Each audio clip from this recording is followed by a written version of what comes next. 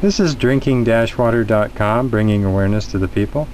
I'm going to show full production of a Stanley Myers Lawton style fuel cell. It's a 6-tube construction, and with a pulse generator it would take about half the amperage, and this is a 10 amp battery charger, and it emulates a battery pretty well, and this is going to draw about 6 to 8 amps, which is more than most standard charging systems of a vehicle could handle.